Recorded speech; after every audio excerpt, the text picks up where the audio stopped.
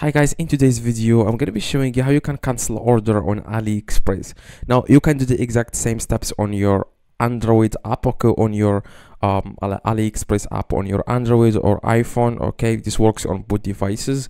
Now first thing you need to do, guys, to cancel an order on AliExpress, I'm going to go to AliExpress right now.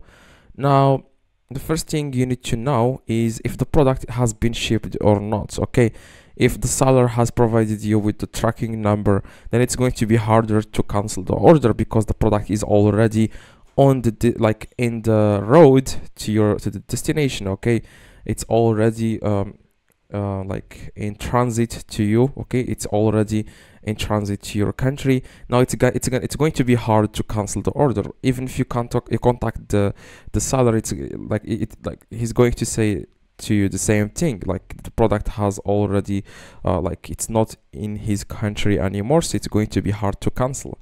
Now you can like wait for the product to arrive in your country, and then you can then send it back to the seller. Okay, and then of course you will have to pay for the shipping fee because it's not his responsibility. Okay, so but if the product is not shipped yet, then what you need to do, guys, you want to go to the account here in the top right, click on my orders, and you want to find the product that you want to cancel.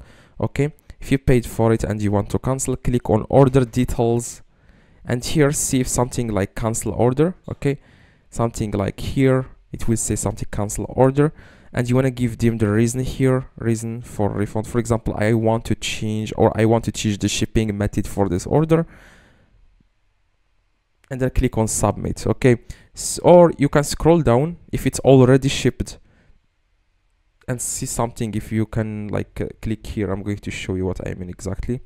I'm going to go to an order that I have paid for example this one. Click on order details. Okay, and as you can see here, track order, add to cart. Like you want to scroll down, okay, and click here, it says return and refunds. Now it seems like the return period expired for this order, so I'm not able to open a dispute. Now in case the item arrives like it's damaged or something like that, then you can open this. Okay, you can just click on return and refund, or if you want to return it with it doesn't have any problem, the product is in good condition, but you want to return it, like I said, you will have to pay for the shipping fee. Just click on here return, and you want to then follow the like steps. Okay, tell them exactly, just tell them the truth. Okay, you want to return it because you changed your mind or something like that. Okay, if you need any help, let me know in the comments. I reply to every single comment. Okay, if you have any questions or anything, let me know in the comments right now, and I will reply to you guys within a few minutes. Okay, drop a like, and see you guys in the next one.